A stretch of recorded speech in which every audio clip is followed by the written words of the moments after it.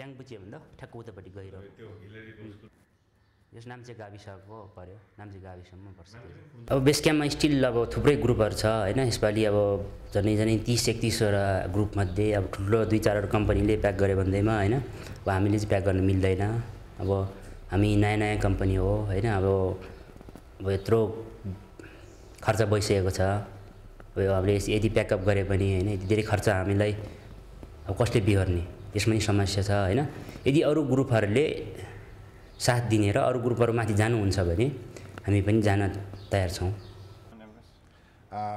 First time to summit, yes. Having been there and saw the conditions myself and saw the repeated avalanches again and again, not snow avalanches, but ice, glaciers breaking off and coming down, I know for certain that those conditions are not safe. The government has a team of experts, and those team of experts said it is impossible to lay lines and the ladder bridges to cross the Khumbu Icefall at this time.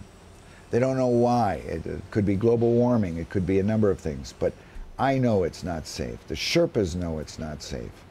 The government knows it's not safe.